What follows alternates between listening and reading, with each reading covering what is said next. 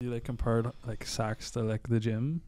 Yeah. If you want to talk a bit about that. So I go to the gym. Have I ever really felt like going to the gym? Like I go because my mate's there and I like to have a wee chat with her, you know, and then I might do a wee workout when I'm there as well, you know. And sometimes when we get really busy and life's really busy and you maybe have a couple of children, it's like, this is the last thing on my agenda here. Like I just don't really think about this.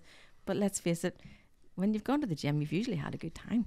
So, you know, it's quite similar. It's quite similar. As long as everybody's coming home happy from the gym, it's great, you know, just get on with it. Feel better after. Yeah, exactly. And you feel, you know, you feel closer to your person. You've made that effort for each other, you know.